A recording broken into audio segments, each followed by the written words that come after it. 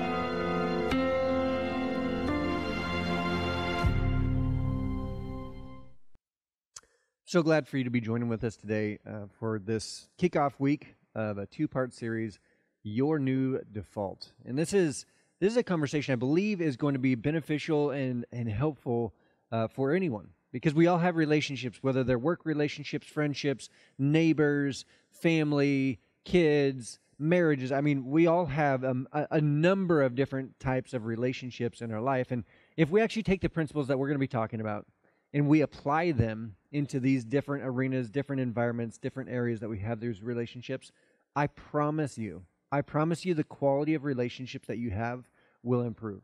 In addition, if your relationships in your life are improving, your life is improving as well. It's getting better. And that's what our hope is for you. So please stick around, please pay attention, and then apply it. Do the actual work, right? It's not enough just to listen. You actually have to take the steps and do the things. So we're going to start off and talk about the gap this morning or today, whenever you're watching. There's a gap in our relationships. Every single relationship that we have, there's gaps in it. And let me explain. There's an expectation of what is going to happen in our future. There's a future choice, a future decision, a future expected outcome, a future expected behavior from the other person that we're in relationship with. And then over time, that future becomes our present and it becomes our reality. And often there's a gap in between the expectation and the reality. So you assume that something's going to end up one way, and then you're left with it being different, right? For your expectations are not met.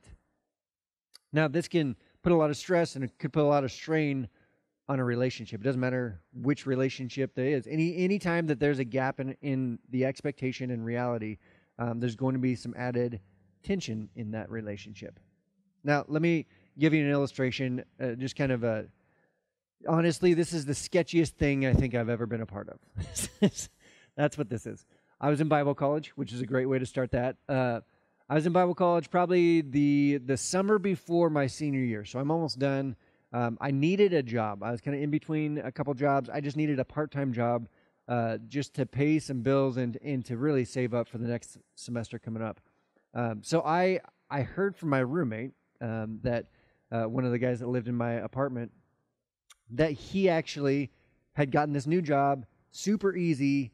It was telemarketing, So he said that essentially the company had already been given information. People volunteered their information, and they signed up that they wanted to learn more about this product that we were selling. So we had their information from them. Not it wasn't a cold call, and then we actually would follow up, answer their questions, and we went through a script. And hopefully, at the end of it, there was a commission attached if they signed up all the way. So it seemed pretty easy from the outset. Now, let me explain kind of what the company was selling. They were selling online subscription to a newsletter that would give them vacation deals and savings. So whether it's a destination, and it changed every single month, a destination or an airline flight or a hotel or whatever it might be, you would get these discounts along the way just for their customers. Now, the big motivating factor here for people to sign up wasn't necessarily the newsletter. That just was like, no one was really calling about that. It was more because we promised to send vouchers, airline vouchers, 2 of them, for every new subscription. So they were worth up to, I think, $600, something like that, which is why, I mean, everybody was like, well, yeah, I'll sign up for a newsletter, pay $35 or whatever it was, and then cancel it after a little while, and I'll get the airline vouchers. We're good to go. Save some money and get a trip paid for. Well, to be honest with you, I didn't feel great about it the whole time, but my friend was already doing it, so I kind of trusted him, and I just thought, well, it is what it is. I need to get in, get my money, like make my money, and then get out. So I did it, and in about a month, I wasn't good at it, and I didn't like it, but I survived. So in about a month, I was able to actually save up enough for the next semester. I hit my mark, and I said, peace, see you later. Probably not, but I'm out of here. And I left. And I went about my life. Went back to, Bible college. I ended up getting another job at a security position at a hospital. And so, I mean, life went on. Well, months go by, and later I hear from the guy that lived in my apartment, my roommate, and he tells me, he's like, so, you know how we didn't really feel good about that place? And I said, yeah. He goes, well, I found out some stuff. He essentially had researched, he'd pulled back up old customers that he'd had sign up, and he called them to check in on them, and then found out that they weren't getting their airline vouchers. It was a scam. The whole thing was a scam. And so let's get this out there into the world. If you, about 20 or so years ago, signed up online for some airline vouchers that went in as an agreement or an attachment to this newsletter for vacation deals, and you never got a voucher, and you bought them from a poor Bible college student, first of all, I am so sorry. That I apologize. I wish I could do something about that. Secondly, I mean, thanks for helping pay my tuition to college that semester. I don't know.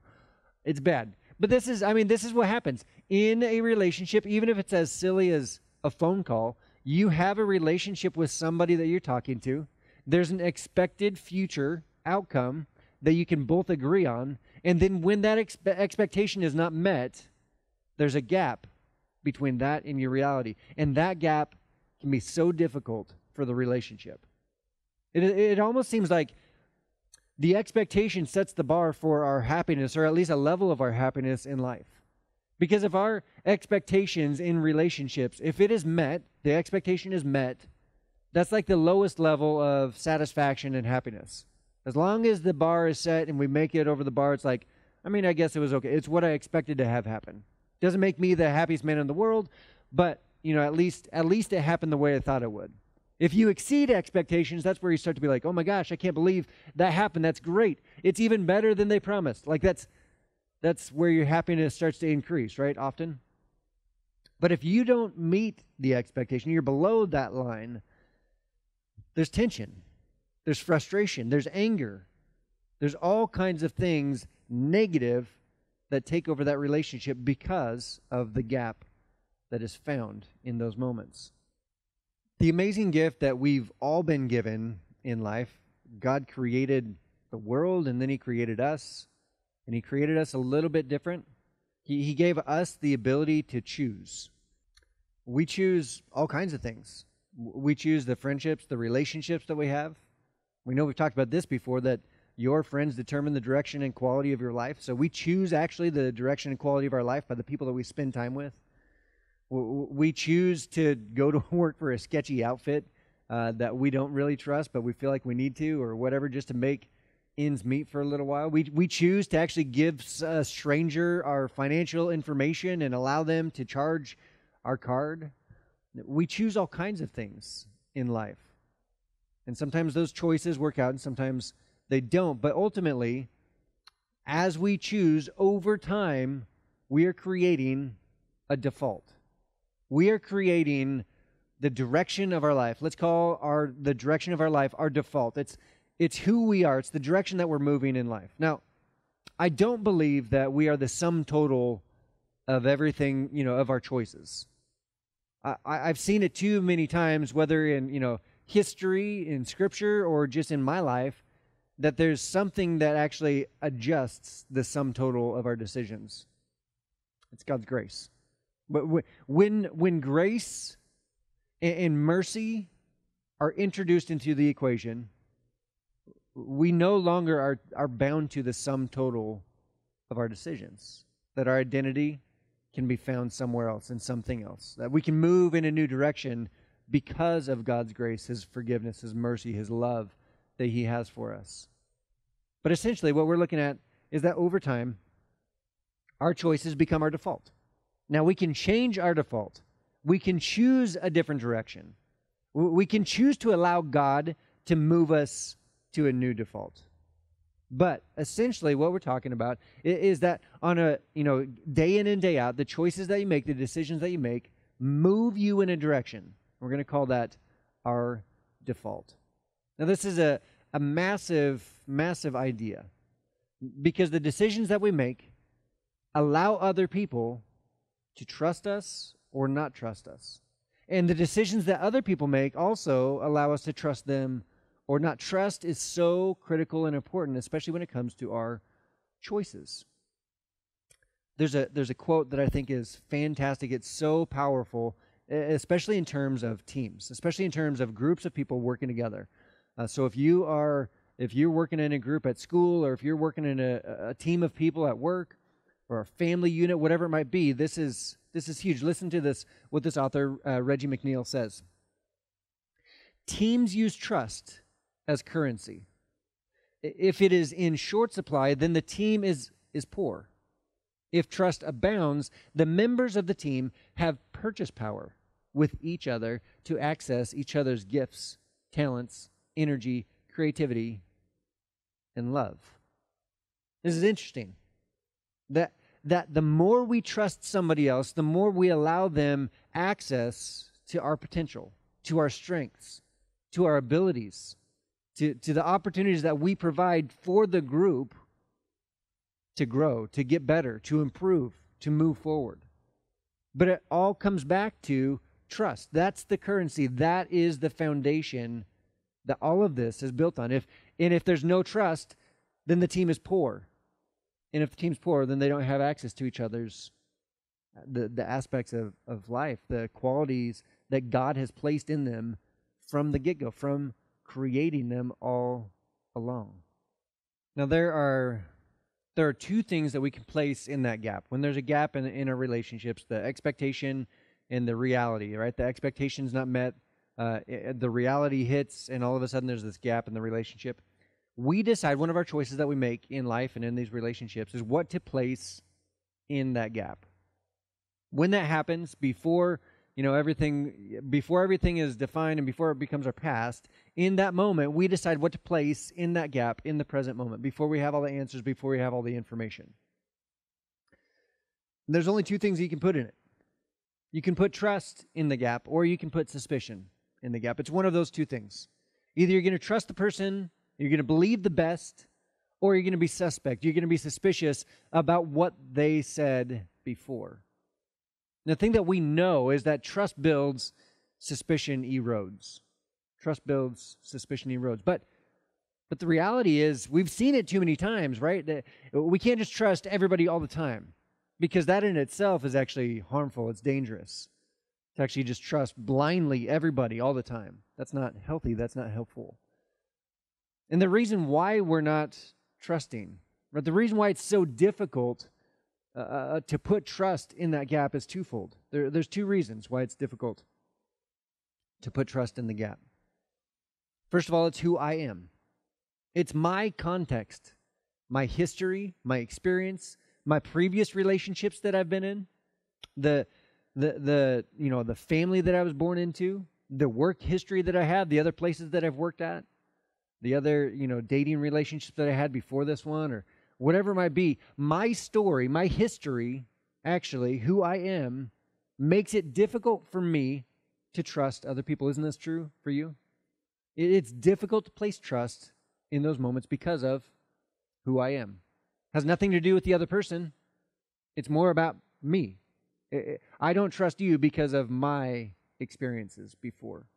The other reason that makes it difficult to trust is what I see. Right? It's not just who I am, but it's also because I have a stat sheet in front of me. It's like, this is the content. This is the context. This is the content. I have information at my hand, at my disposal, that makes me leery about this, that makes me suspicious about this gap in this moment. So it's two reasons. It's one of those, these are the reasons why it's difficult to trust, and you're either going to put trust or suspicion in the gap of a relationship. Now today, as we kind of dive deeper into this discussion, I wanted to bring up an illustration. It's in the Old Testament, and this is what we're going to be looking at today. One particular moment. And if you've gone to church your whole life, or you've read the Bible quite a bit, you may be pretty familiar with this story. If not, maybe you've heard of this story before, but you may not have heard all the details surrounding it, or maybe you've never read it before, you've just heard about it, or maybe you haven't heard it at all before. And this is new information for you. This is the story of Moses and the burning bush.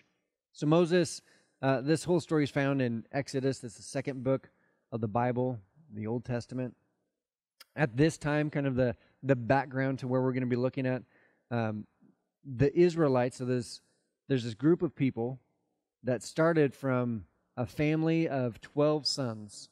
And those 12 sons moved into the Egypt area, like the Egyptian region within that nation. They weren't Egyptian, but they moved in. And over time, they became a very populated group of people, a populated nation that didn't have a nation of their own, essentially. So they're called Israelites, the 12 tribes of Israel. And they're living in Egypt. But as their numbers grew, the Egyptians became fearful of them, right? Because there's this nation that's within their borders that could do something, adverse to them. They could try to take over, they could try to overthrow, whatever it might be. So being afraid of them, they decided the only way to take care of this is actually to put them under their control. So they made them their slaves. And they continued to grow in number. And so, again, the Israelites grow and grow and grow. They're in slavery for like 400 years. And at this point, they've kind of forgotten who they are. I mean, they're just existing under Egyptian rule, right? They're not doing anything. They're not going anywhere. Nothing is happening other than they're just slaves. That's their existence. That's their existence as a nation. Now, just as we pick up the story, again, the numbers are so great that Pharaoh in Egypt, the Pharaoh that people in Egypt believed that he actually was a deity, he was kind of in charge of everything, and he was the most powerful person on the planet at the time. Pharaoh decides the way that he's going to slow down the increase in numbers is actually to remove a generation. So he orders that all of the sons, all of the new baby boys born of these Israelite women would be put to death. And that's the background to where we're picking up right now, because Moses is born to an Israelite man and woman, and they want to protect their newborn son, as you do as a parent. So that's where we're going to pick up in Exodus chapter 2, verse 3. But when she, this is Moses' mother, when she could hide him no longer, she got a papyrus basket for him and coated it with tar and pitch. Then she placed the child in it and put it among the reeds along the bank of the Nile. Now this is an incredible story. It's an amazing story. It is wild, to say the least. But this is also what we're going to look at. This is Moses' context. This is who he is that leads him in this moment that we're going to look at in just a little bit. This is what makes him decide or act or respond the way that he does. It's part of his context and who he is as a person. That this is what he was born into. So she puts him in this basket along the reeds of the Nile River. His sister, who we know his sister is about 7 or so years older than him, stood at a distance to see what would happen to him. Then Pharaoh's daughter went down to the Nile to bathe, and her attendants were walking along the riverbank.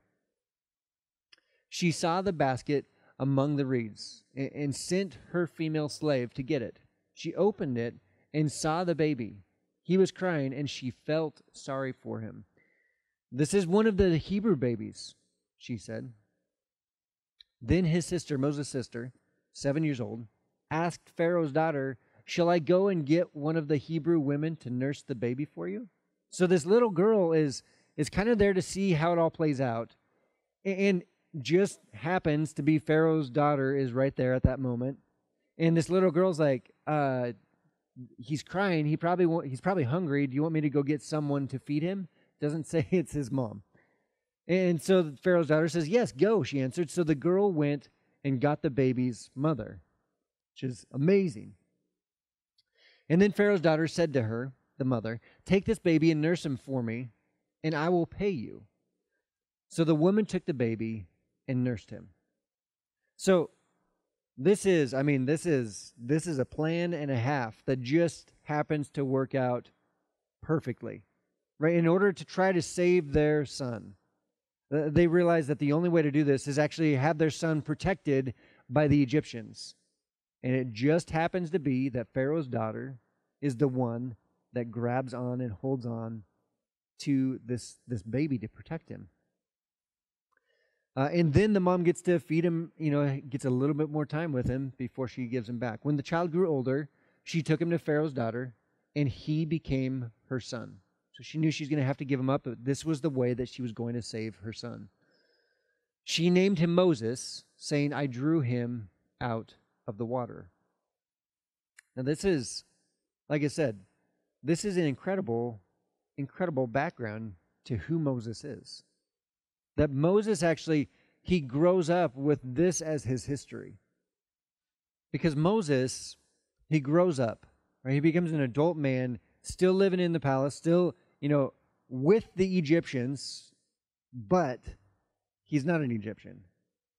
But when he goes out of the palace, the Israelites around him see him, they're slaves, but they don't see him as their brother. They don't see him as the same as them. So he grows up isolated, alone. In the middle of two groups of people, he's not really accepted by either. So there's one day that Moses is walking outside, and he sees an Egyptian beating an Israelite man, a Hebrew man. So Moses runs over to help the man out. He ends up killing the Egyptian. He gets afraid, and he buries the man. And he hopes that he gets away with it, like sneaks off. He goes back out the next day, and there's two Hebrew men that are fighting against each other this time. And he looks at them, and he stops them. He's like, "Stop. Why are you fighting amongst yourselves? We have a common enemy is the Egyptians. Why are you fighting amongst yourselves? You don't need to fight amongst yourselves." And one of the men says, "What are you going to do? You going to kill me like you did the Egyptian yesterday?" And Moses is terrified all of a sudden. He realizes that his secret is known. So he flees. He realizes if the Israelites know, if the Hebrews know about this secret that he had, then the Egyptians would soon find out. So he runs away. Moses could have looked at his own context as a reason to trust God or to doubt. Either way. And there's plenty to back up either side of that coin. Right? Because if you look at the trust side, look at what God brought him through.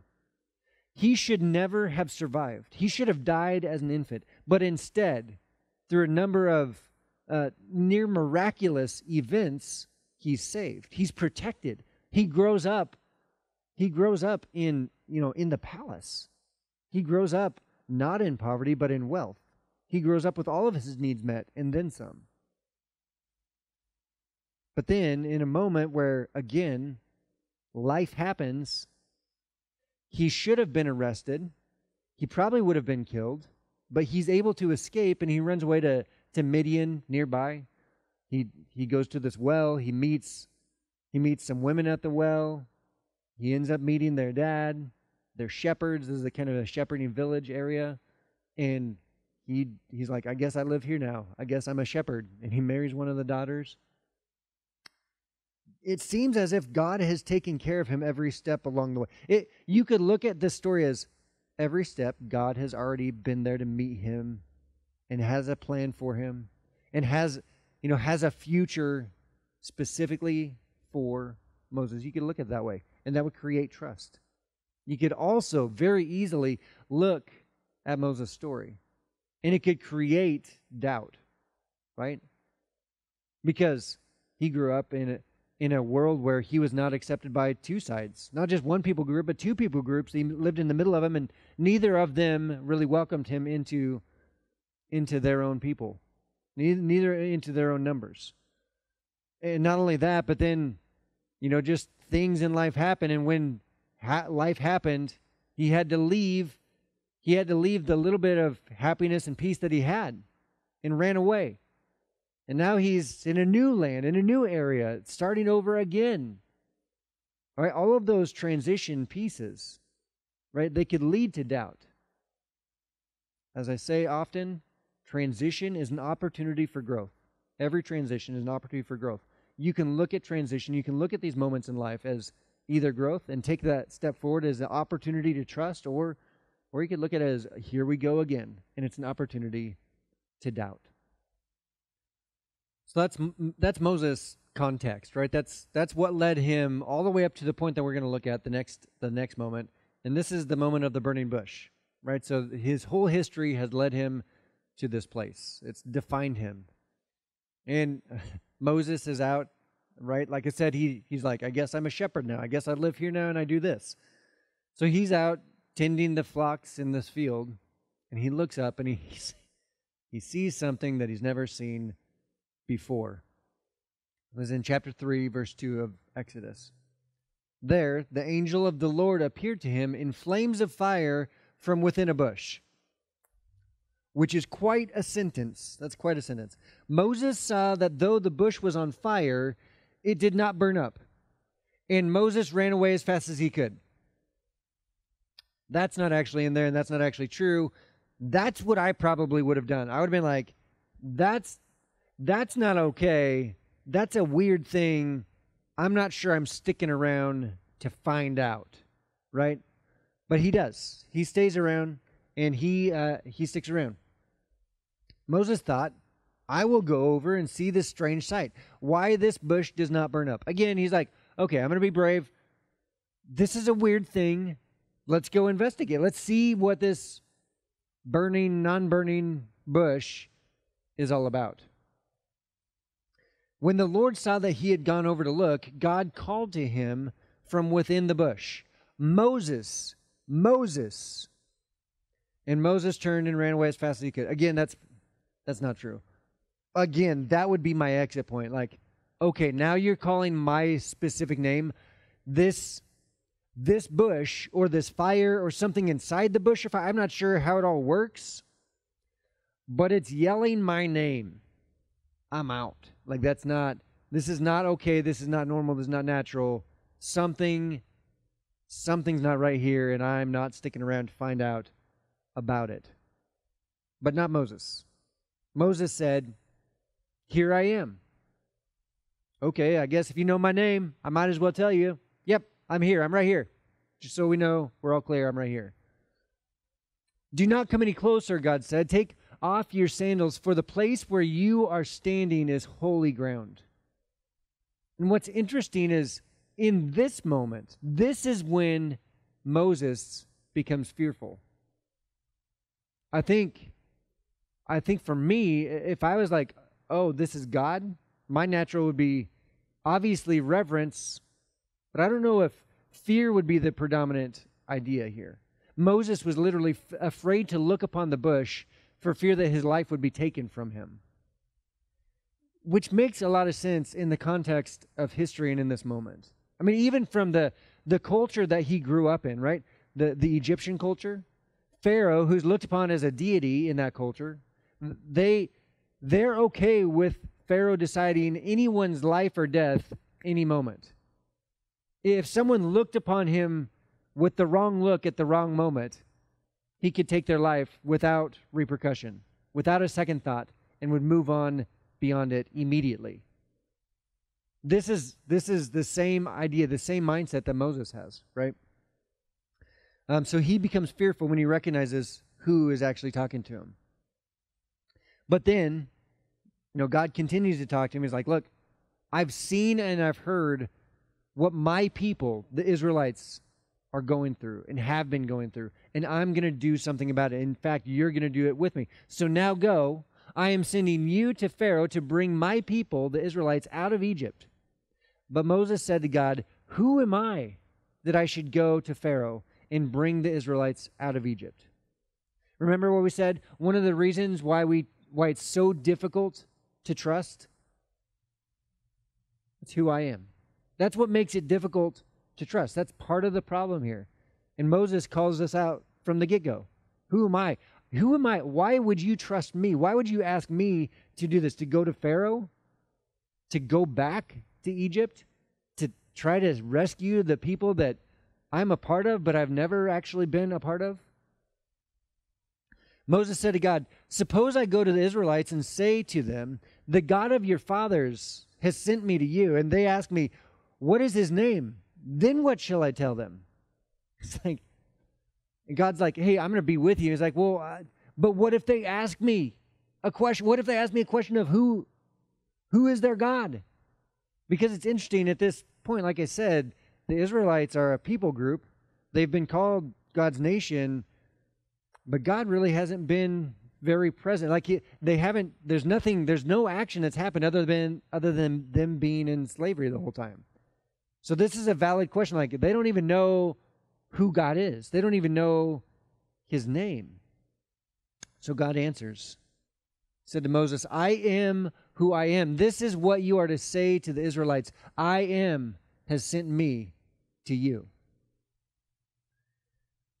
So God's like, now I've answered your question. I've told you I'm going to be with you. If you go and when you go and do this, I'm going to lead the nation of Israel. And you're going to be at the front. And I'm going to lead you to a land flowing with milk and honey. This is the promised land. And not only that, I'm going to take care of Pharaoh. You don't have to worry about Pharaoh. I'm going to take care of him. And on the exit, when the nation of Israel leaves Egypt, you're not going empty-handed. I'm going to fill your pockets. You're going to carry as much as you possibly can on your way out. And Moses is like, I'm not sure I'm your guy. I'm not sure I can do this.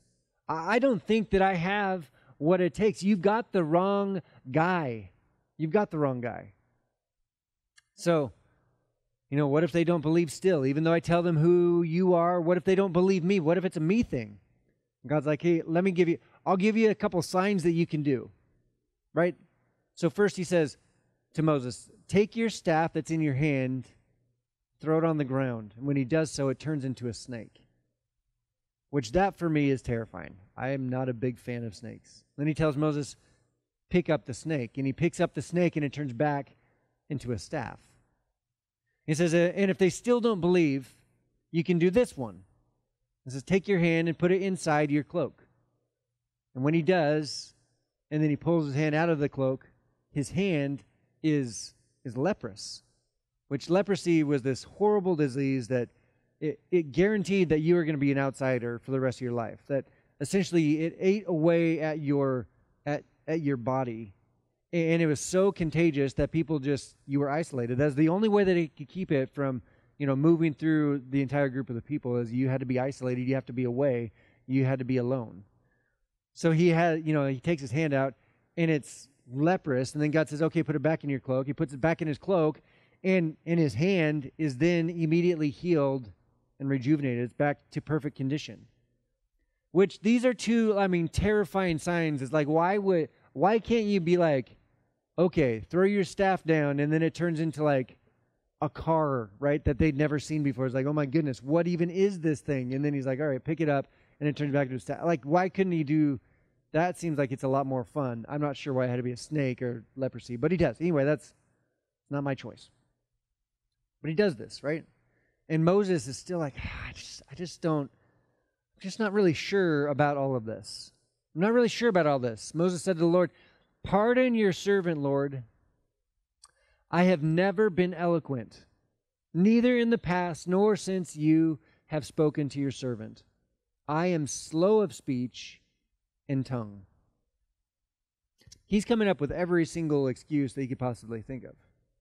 And then at the very end, he's like, hey, God, I'm not sure if you've recognized this in our conversation between me and this burning bush that's not burning. I can't talk very good. I'm not eloquent. And in fact, I'm not only not eloquent, but I can't do it very well. Like, I have a speech impediment here. How is that supposed to work for me to talk on behalf of you to Pharaoh, the most powerful man on the planet? How am I supposed to do that? The Lord said to him, he gets kind of frustrated with Moses, who gave human beings their mouths? Who makes them deaf or mute? Who gives them sight or makes them blind? Is it not I, the Lord? It's like, Moses, I'm the one who created you. I knew about that beforehand, before I ever asked you, before I ever started burning this bush.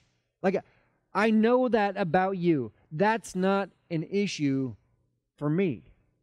It's not an issue. That is a non-issue. Moses had plenty of reasons to not trust. Right? And we all do, always, in every single relationship, in every single moment that there's a gap in the relationship between the expectation and the reality of what we face. Every single time, there are plenty of reasons why it's difficult to trust. There's always an excuse of not to trust. But it's a choice to place trust in that gap. And it's a choice to place trust in a relationship with God. And Moses does just that. He chooses. He chooses a new direction, right? If you look at his history, it's like, I'm not sure if this guy is very trusting in his life because of his history. But in this moment, he chooses to trust. And by doing so, he chooses a new direction. He chooses a new default for himself to move in, to live in, to experience life in.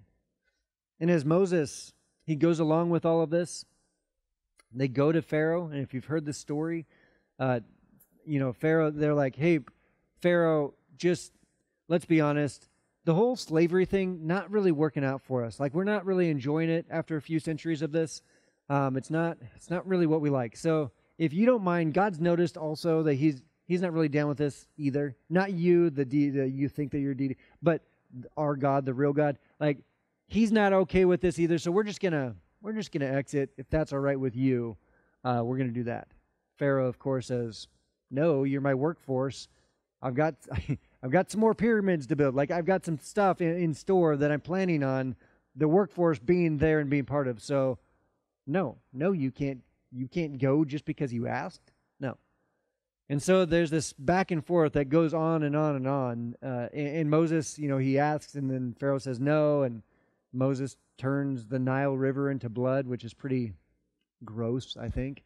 And then they come back to Pharaoh, and they're like, okay, you saw what we did with the river, right? So now will you let us go? And Pharaoh's like, no, that's not the thing that's going to change my mind. Do you know who you're talking to? And Moses was like, I was afraid of that. And then there's a plague of gnats, and then they come back, and they do this thing all over again. And after the gnats, there's flies. After flies, there's There's frogs after frogs. There's a disease in the livestock after the livestock. There's hail after hail. There's boils. I mean, there's on and on and on. All of these things that happen, and eventually, at the very end, at the last plague, Moses goes to Pharaoh. He's like, "You really should listen to me this time." And Pharaoh said, "No, I'm not going to." So Moses leaves, and he goes back to the Israelite nation, group of people. And he tells them the next plague is going to be different. It's going to be more devastating than any of the other ones. Even though crops have been lost, even though there's been sickness, even though, all these things have already happened, this is going to be the worst one. He said essentially what's going to happen is there's an angel of death that's going to fly over the region. And if you make a sacrifice with a lamb, and you take some of that sacrificial lamb's blood and you paint it over the doorframe of your home, you will be saved. But if you don't, just like the Egyptians, when the angel of death passes over, your firstborn son will die.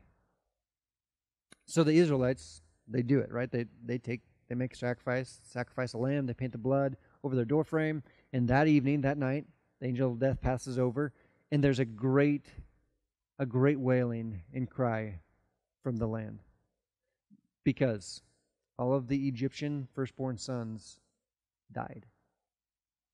And in this moment, Pharaoh finally relents. He's like, "Okay, just get away, just leave, get out of my sight, get out of my land, get out of my country, just go." So they do, and they plunder the whole way out. They've got their arms full, just like God said that they would. And if you know the rest of the story, they're trying to leave. They get up to the Red Sea, and sure enough, Pharaoh gets angry, gets upset. His mourning turns to anger, and he sends his army out to wipe them out, to go get them and bring them back at least. And Moses steps out, and the Red Sea parts. And the Israelites walk across dry land through the sea. And then as soon as they pass through, the waters collapse back behind them, and Pharaoh's army is lost. That's the story. But that's the story. This is where they went. And from there, they go out to the desert for a while. That's a whole other thing. And then they're finally given their land flowing with milk and honey, their own land, the promised land, a nation of their own. Right? So here's the amazing part to me. It goes all the way back to this one singular moment, this one opportunity for Moses, talking to a bush that was on fire, that was not burning. What hung in the balance of Moses' decision to trust God? I mean, in that moment, right? Moses heard God. God was telling him, this is what I'm going to do. But Moses, it was like, is that really going to happen? What hung in the balance of Moses' decision was the freedom of an entire nation out of slavery. That's massive. One man's decision to trust God changes an entire nation. Now, I don't think that, maybe I'm naive here, but I'm pretty sure that none of us, what hangs in the balance of our trust is not an entire nation going free from slavery. I don't think any of us are up against that. But we do have things, right? We do have things that hang in the balance of our decision to trust God.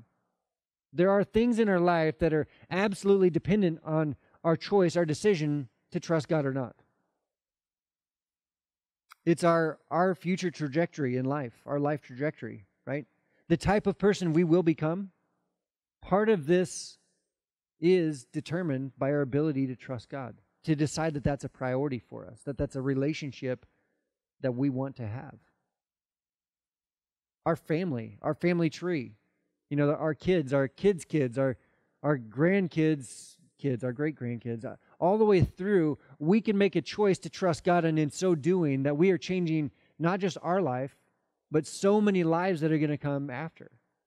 Not only that, but the choice to trust God, that can affect every single circle of influence that we have, And there's a ripple effect, because as we affect those lives and those other people, then as their life changes and transforms, then they affect their circles of influence, and it goes, exponentially. People change. People are growing. People are moving in a new direction with a new default to trust. Right? This is massive. And it comes down to a choice that you can make. It's interesting. My son, I learn a lot from Luke. He's 4 years old. And it's interesting to see what he expects and what he trusts me with and for. For whatever reason, anytime that we go grocery shopping, he assumes, he expects, he trusts that there's a trip to McDonald's and getting French fries at the end of it. That's, for whatever reason, that is the expectation. I've never communicated that to him. I've never said, hey, if you go grocery shopping with me, we're going to get French fries. That's never been a thing. I mean, I think we did it once, but it wasn't like this is for once and for all every single time. This is just a one-time gig. Well, he's interpreted that as we're going to do this all the time. We do that with God. We trust God with things that he never communicated to us, don't we? And typically it's our circumstances. It's our situation that we're facing.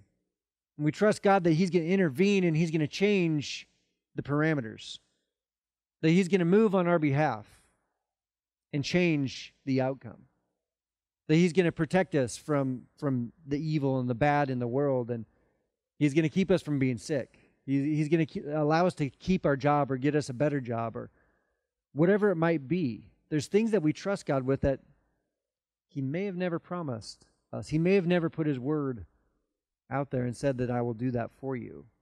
And yet we trust God. And when that doesn't go through the way that we want it to, we start to distrust God, right? Because we put our faith in him before, and then it didn't work out the way that I wanted to. It ended up in my pain. So because I trusted God and I experienced pain, then therefore the pain is because of God. No, the pain was there because life is full of pain.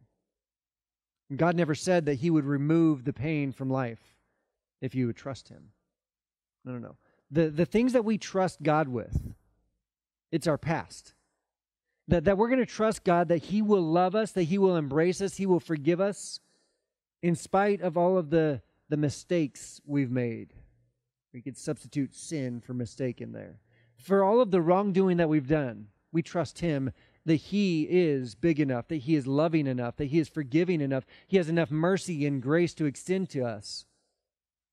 Right? That's something that we trust God for. We also trust God for our present, to help us navigate through what we're facing right now.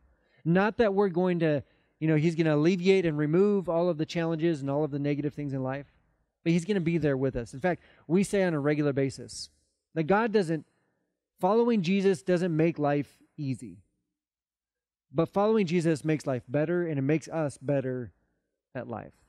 There's a world of difference between easy and better. We also trust God for our future.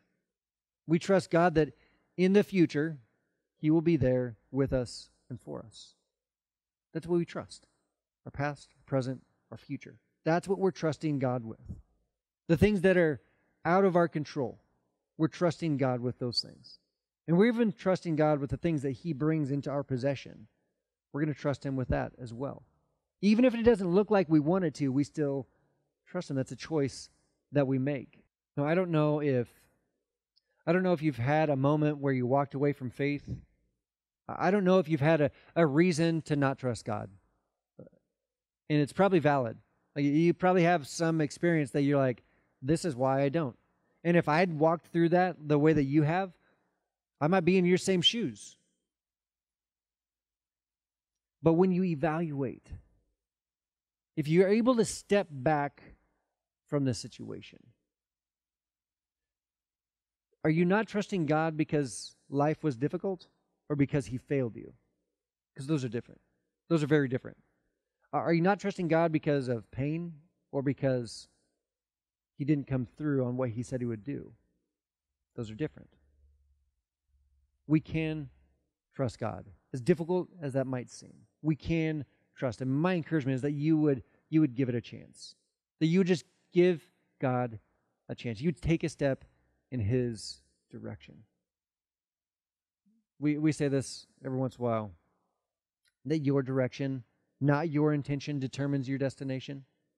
That your direction, we can even put default, right? We talked about that today, that your direction is actually the default that you revert back to in life when you've made this the pattern of behavior, the pattern of life, to place trust in the middle of the relationship. That your direction, your new default, not your intention, determines your destination.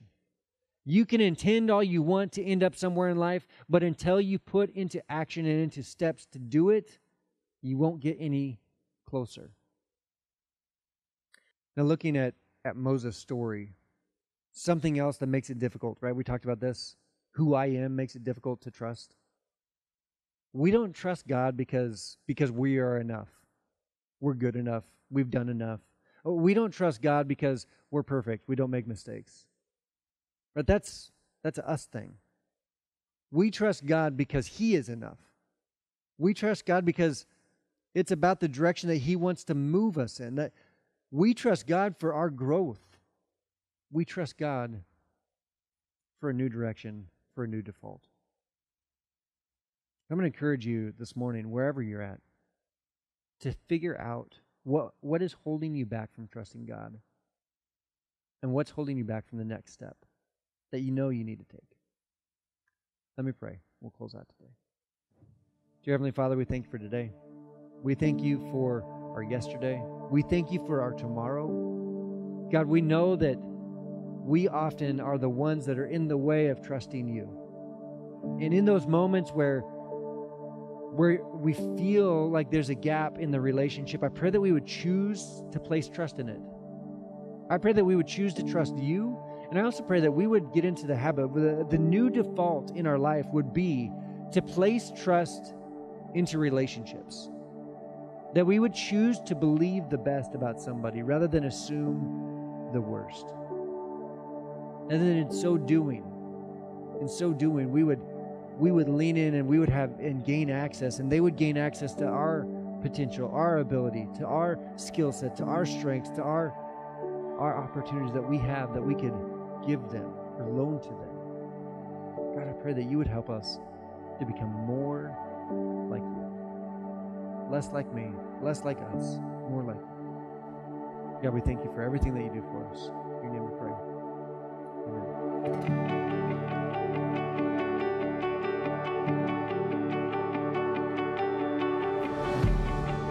You're worthy of every song we could ever sing, and you're worthy of all the praise we could ever bring. Worthy of every breath we could ever breathe. We live for you.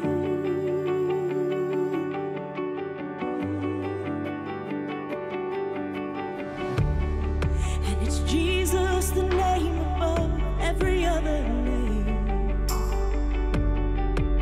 Jesus, the only one who could ever save. And you're worthy of every breath we could ever breathe. We live for you.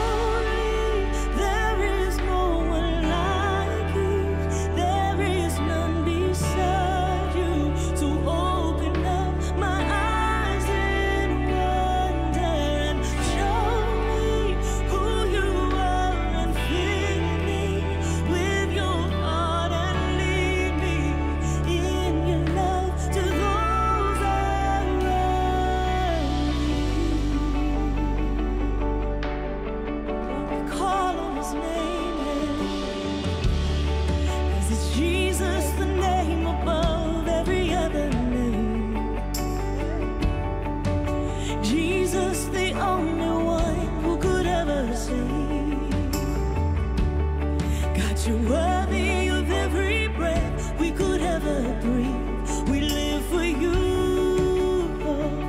We live for you. Holy, there is no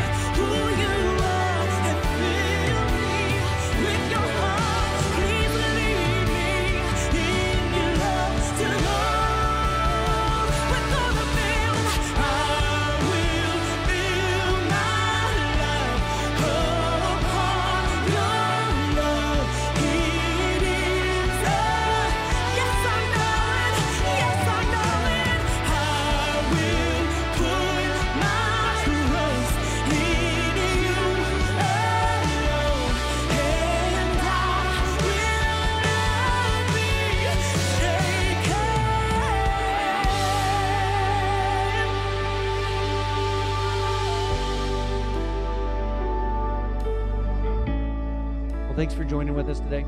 I hope that was helpful and